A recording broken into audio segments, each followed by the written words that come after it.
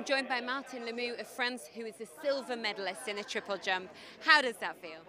I'm really disappointed because today I wasn't able to be 100%. I injured in the warm-up, so that's sad for me. You know, I came here prepared. I came here to jump far, to beat my PB, and today I wasn't able. So that's sad. I'm disappointed.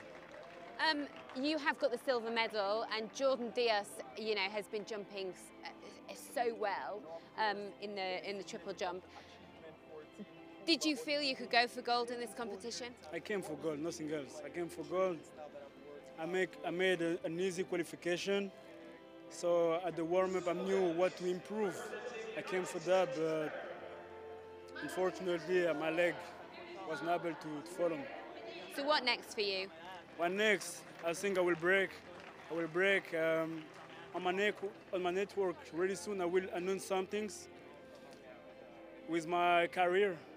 So stay connected. So are you thinking of retiring at all? Not retiring, but I won't be.